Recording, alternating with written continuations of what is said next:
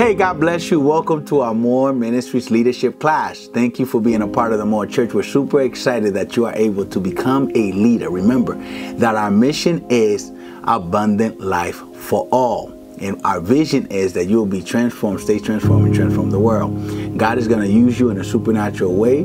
So please prepare yourself, prepare your heart, prepare your mind in the name of Jesus, and be ready to become the best leader you can be. In Jesus' name, amen and amen.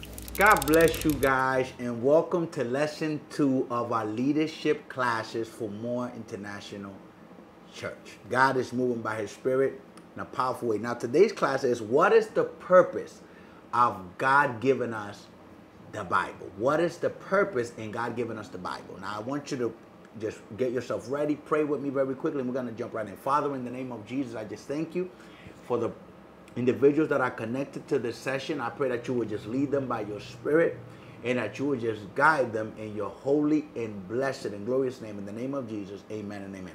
Now, what is the purpose of God giving us the Bible? There's a couple of reasons why we need the Holy Scriptures. Now, the Bible says that you shall know the truth, and the truth shall set you free. In John chapter 8, verse 32. So this is the initial kind of base foundation as to why the scriptures are so important. The scriptures lead us to liberty. Again, the scriptures lead us to liberty. Nothing can make you as free as knowing the truth. The Bible says, he whom the Son sets free is free indeed. And the Bible says, where the Spirit of the Lord is, there is liberty. So there's really nothing that can make you free spiritually, mentally, physically, financially, morally, like the Holy Scriptures. But there are other reasons why God gave us the Bible. And I just like to go through a couple of those reasons. Number one, the Scriptures teach us the divinity of Jesus. The Scriptures teach us the divinity of Jesus. That's number one. Why is that important? Because a lot of people, don't understand that God came in the flesh in the person of Jesus. God the Father wrapped himself in flesh and came to earth in the person of Jesus. And many individuals have believed Jesus just to be a prophet, a powerful teacher, but they don't understand that Jesus is God in the flesh. He's 100% man, but he's also 100% God. And nothing shows you that. There is no book that reveals that more clearly than the Holy Scriptures. In John chapter 20, verse 31, we see this. But these are written that you may believe that Jesus is the Christ, the Son of God, and that in believing you may have life in his name. And notice what he says. John the Beloved explains to the believers that these scriptures have been written, these accounts have been written, that man may believe that Jesus is not merely a man, he's not merely a prophet, he's not merely a teacher. Jesus is the Christ. That word Christ means God. He is the anointed one. He is the Savior of the world. In that by believing, you and I might have life. And so I want you to know that the scriptures, they bring Jesus not only into your heart, but they bring him into his proper place and position for you and I. He is our Savior here, but he's also our Lord. And so the Bible says in 1 John chapter 5, verse 13, these things I have written to you who believe in the name of the Son of God, that you may know that you have eternal life. Watch this. That you may continue to believe in the name of the Son of God. These have I written to you that believe in this, the name of the Son of God, that you may know that you have eternal life. So the scriptures reveal to us that we have eternal life through the Son, Jesus Christ. And nobody can give you eternal life unless they themselves possess it. And Jesus possessed eternal life because he is God. He is divine in every sense of the word. Jesus is totally man, but he is totally God. Number two, the instructions of the scriptures give us spiritual discernment. Number two, the instructions of the scriptures of the Bible give you spiritual discernment for holy living and success in everything in God. The Holy Scriptures, they give us instructions for spiritual discernment and holy living and success in every aspect of our life. It gives you total discernment. I want you to think about, nothing can show you the way like the Bible can. Nothing can show you the difference between right and wrong like the scriptures can. That's why the enemy has been so interested in removing the Bible from every institution in the world. He's removing it from the schools. He's removed it from the courtrooms. He's removed it from places of influence. Why? Because the scriptures give you spiritual discernment on what's right and wrong. It teaches you how to be holy. It teaches you how to be righteous. The Holy Scriptures do that. They instruct you in holy living. Nothing. If you remove the scriptures from mankind, mankind has no standard for morality. He has no standard for right living. He has no standard for how to live with others, how to live with his family. The Holy Scripture is the literal measuring stick by which all mankind has to run their life if they are looking to please God, if they are looking to live right before God. 2 Timothy chapter 3 verse 16, it says, all scripture is given by inspiration of God. It is profitable for doctrine. The scriptures bring the doctrine into one's life for profitability. It brings it for you to be profitable. For reproof, for correction, for instruction in righteousness, that the man of God may be complete, thoroughly equipped for every good work.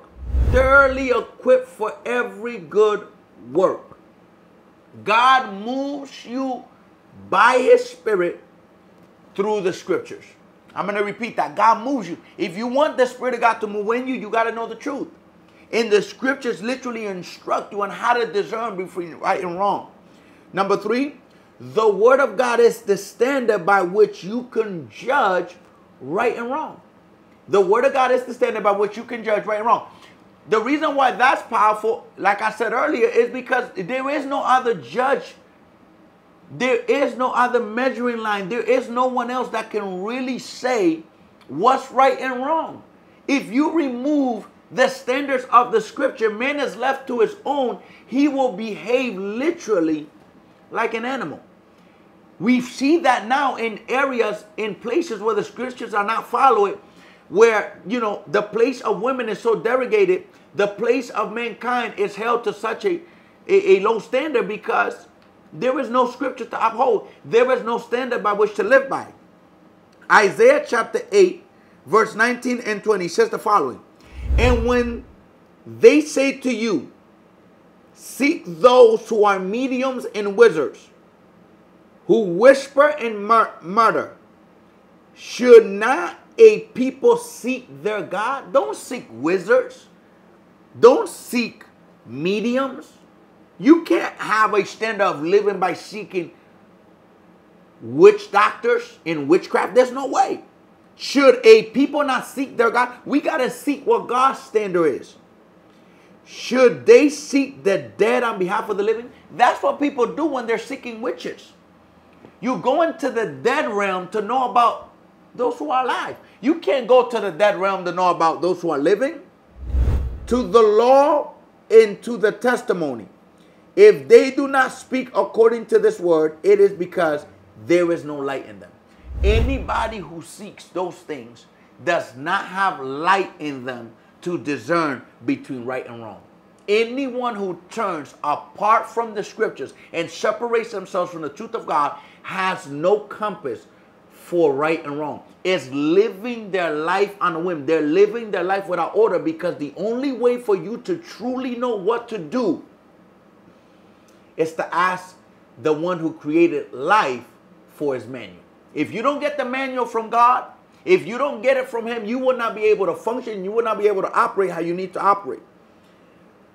And there's no other judge but God. No man can judge you. No women can judge you. No, nobody can judge you. The only one that has the right standard of judgment without partiality, like the scripture says in Acts chapter 10, verse 34, Peter said, now I perceive, I discern that God has no respect of person. The only judgment that God is using for you and me is His holy word. And the only judgment for you and I to know how to live is the word. I want you to think, because there's a lot of people getting away from the word of God in this society, in this culture. And there is no other standard for mankind to live by.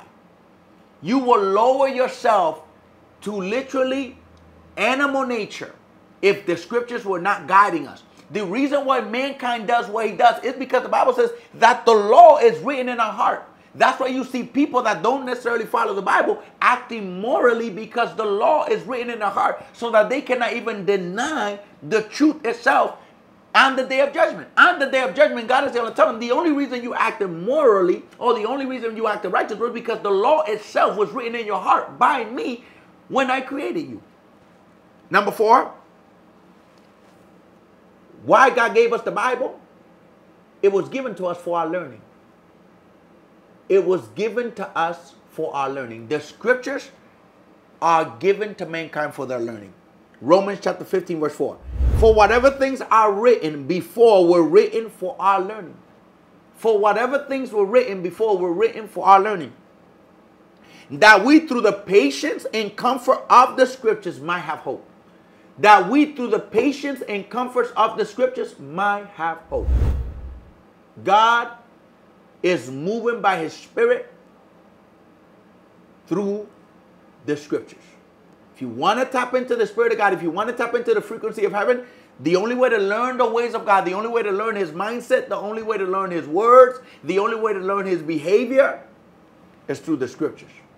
It's through the Word of God. You got to make the Bible the primary source that you go to every single day if you're going to be effective. The Bible says, now these things were written for our learning. If you really want to be potent, if you really want to be effective, the only way that you can do that is through the Holy Scriptures. I want you to think about that. Number 5. It was written for our admonition, training us both in instructions on what to do and warnings on what not to do. 1 Corinthians chapter 10, verse 11. Now all these things happened to them as example, and they were written for our admonition, upon whom the ends of the ages have come. The end of time is here. And the only way for you and I to be admonished, an admonition is a warning. It's a sign that is lifted up to tell you, be careful to go this way, or be careful to do this, because if you don't, you're gonna be effective. You're gonna be affected. It is an admonishment to keep us from danger. You and I are admonished to keep from danger. God admonishes us on what to do to keep us from danger. Hallelujah. And so I want you to think about that. I want you to see what God has given us the Bible for.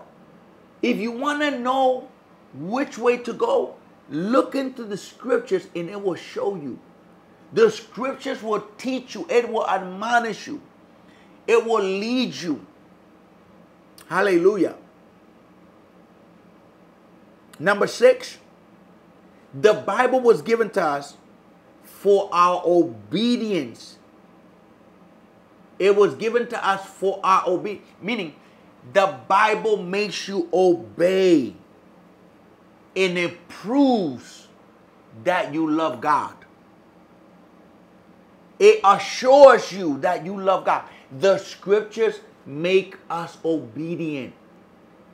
I don't know how I can say that any more clearly. When you stop reading the Bible just for 1 week, you will notice yourself start degrading. You will notice that your standard will start getting lower, because literally the scriptures prompt obedience out of you and me. The scriptures prompt holiness. It prompts justice. It prompts righteousness inside of you. That's what the Bible says. that the Lord told Ezekiel the prophet, eat the scroll that you find. We've got to digest this word. We have to digest it because it literally makes you obedient. It makes you obey. You stay in the word long enough and all of a sudden you don't want to do nothing wrong. It literally, it gives you such a standard by which to live by. It gives you such a standard by which to stand that you don't want to do anything wrong. God moves you to another level. John 14:21.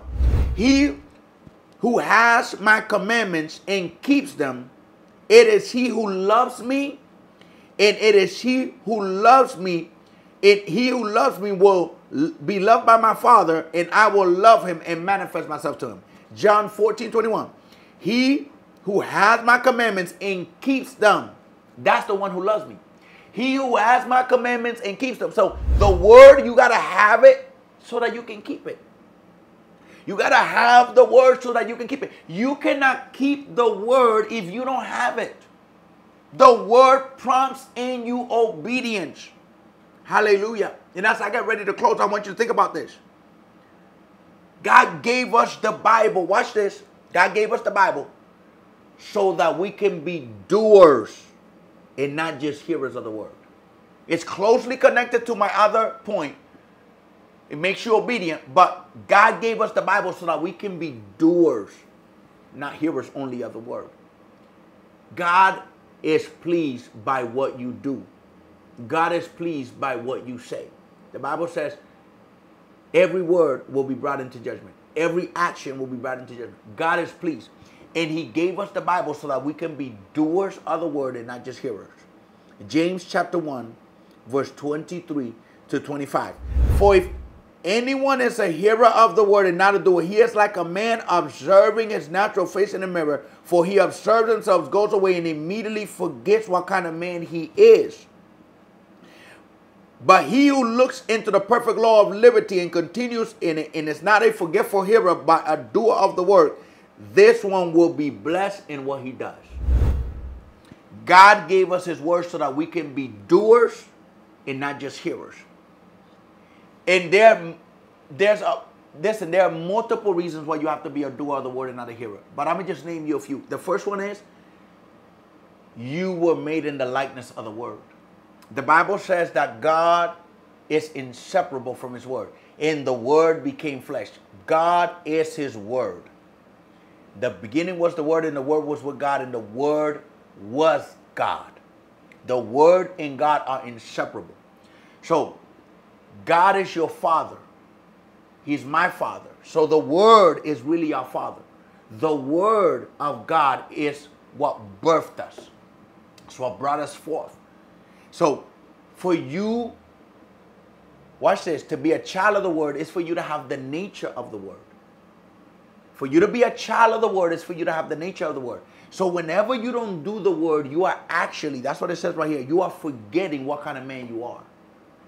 You are forgetting who you really are, which is a child of the word, which is in the nature of the word. And so as you are listening to me, I want you to think about that. I want you to think about how God has entrusted us to be called his children. We have been born again, not of corruptible seed, but of incorruptible seed by the word of God. We have a new nature now. And that new nature is to bless. It is to guide every single person that gets into this word. The Bible says if you be a doer and not a forgetful hearer, you will be blessed in everything that you do. You will be blessed in everything that you do. From this day forward, as you get into this word and you understand the purpose of God giving us the Bible, you're going to be blessed in everything that you do. Very quickly, I want you to remember these things. God's word has been given to bless us. God's word has been given to us to bless us. Don't allow anything to stop the blessing of the word of God for you. Because you're distracted, because you're doing too many things, because things are calling your attention. Don't allow that, because it's taking away the blessing that God created for you. It's taking away the blessing that God established for you. From this moment forward, you are not going to be a forgetful hearer, but you're going to be a doer of the word. And from this time onward. You are going to be blessed in all that you do. In the name of Jesus, amen and amen. I can't wait to see you on our next segment. Lesson number 3. In Jesus' name, amen. Hey, God bless you. Thank you so much for listening in and receiving this leadership class for More International Ministries and being a part of the More Church. God bless you. And remember to be prayerful as you receive the word of God. The Bible says that we are to seek, we are to knock, we are to seek the presence of God in a supernatural way. And so as you finish the lesson, now go and pray, meditate on it so that you can make your way prosperous and successful. In the name of Jesus, amen.